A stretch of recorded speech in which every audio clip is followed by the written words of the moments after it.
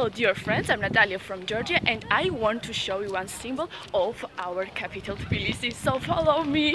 Mother of Georgia, or as Georgians say, Gude, is the capital of our country in Tbilisi, and it was erected on the top of our city in 1958.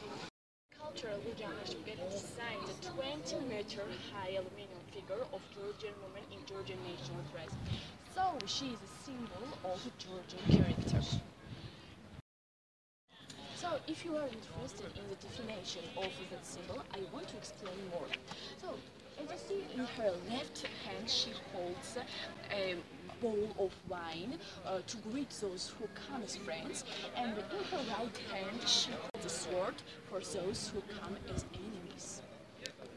So this is the smallest part which I wanted to show you in Tbilisi. So we are waiting for you and see you. Bye!